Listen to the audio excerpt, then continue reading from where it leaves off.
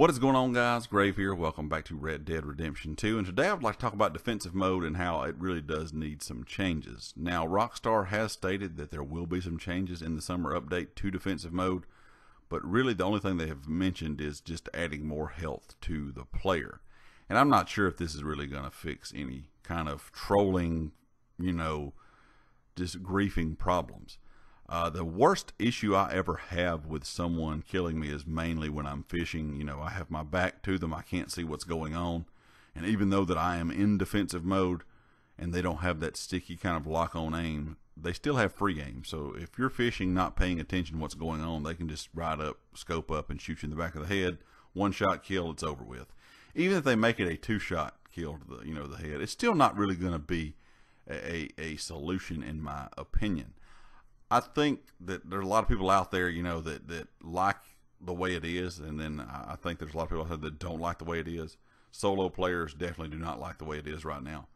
When you get kind of griefed by a whole team and they just kill you over and over, that gets very, very frustrating and makes you really not want to play. It makes you not really enjoy the game. I think there should be two different lobbies. In your kind of options for when you select to go into a free roam lobby, you should have the option to go in a lobby where everything goes, you can kill other players, and then have an option to go into a lobby where you cannot kill other players. If you pull up and shoot another player in this lobby, it just does not register anything. That way people can have enjoyment in either type lobby that they want to play. Because I know a lot of people out there want to do missions, want to hunt, want to fish, and they don't really want to be bothered by other players trying to kill them or grief them or whatever the case may be. And I know a lot of people will say, well, that's just how the game is.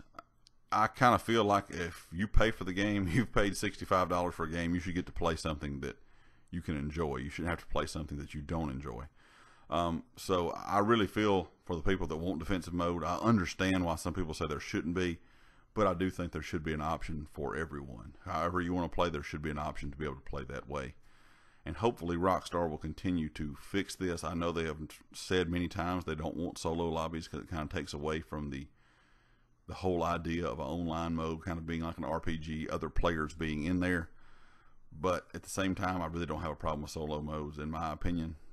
I also can see some issues kind of with the defensive mode. It's not as bad, I guess, as GTA 5, where you can go in passive mode, come out of it, kill someone, and go back in it. I know it was a big problem on GTA 5. I'm guessing that's why it has the 30-second delay here on Red Dead Online. That way, you can't come out and kill someone and go back in immediately. But overall, I think there needs to be some adjustments, not just adding health to players. I think two separate lobbies choices would be the best thing. And hopefully they will do something kind of like that. I don't really expect it. I expect them just to keep adding health to the player that's in defensive mode. And I really don't think that's going to be a solution. Some people just want to play and enjoy themselves. Some people might want to play and run around and fight other posses. I think there should be ways for people to play however they want. Of course, guys, if you like the video, make sure you hit the like. If you have not subscribed yet, please do so. And I'll catch you guys next time. Peace.